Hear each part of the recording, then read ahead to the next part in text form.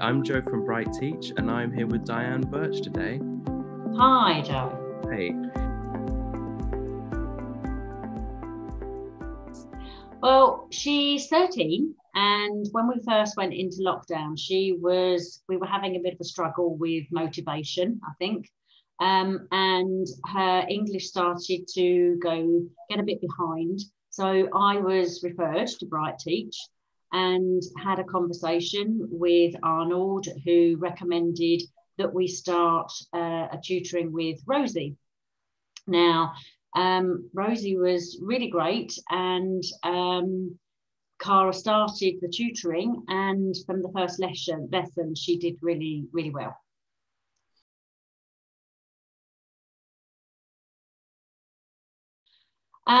It's a really good question, actually, Joe, because I have used tutoring in the past for my own children when they were young, and I was actually a bit worried that it would be very different online.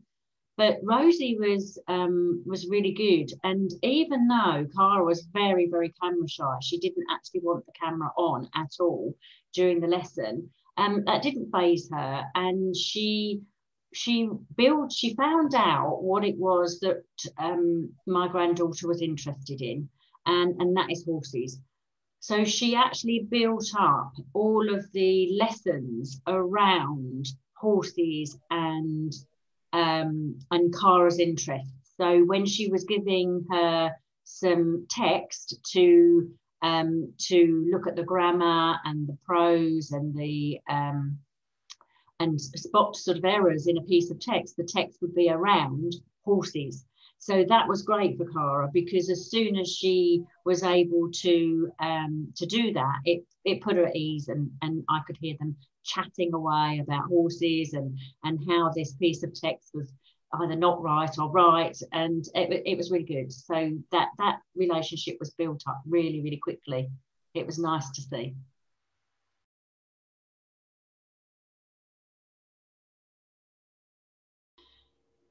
Do you know what? It was actually straight away. It was literally after the first lesson.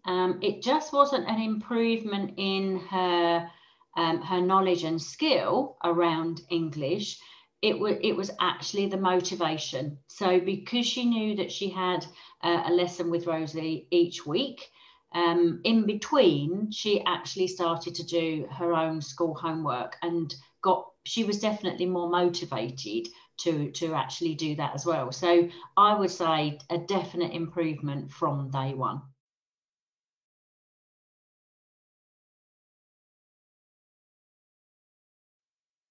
It was really good, actually. I was a bit concerned about it, as I say, because I'd only ever done sort of face-to-face tutoring before.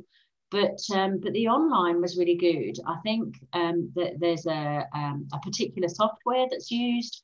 So it's not just on Zoom like this. The tutor can share, they can upload files or PowerPoint presentations, things like that. And all of the homework is uploaded onto this software as well. And so it was really good, and I felt very confident that it was in a secure environment, and there was no worry about any sort of breach of that security. And as Cara was camera shy, didn't even want her, she turned her camera off. It would have been quite hard, I think, for Rosie to do the lesson like that, just with a faceless person. But she didn't. She was really, really good. And in the end, my granddaughter's shyness did go, and they built up a really good relationship.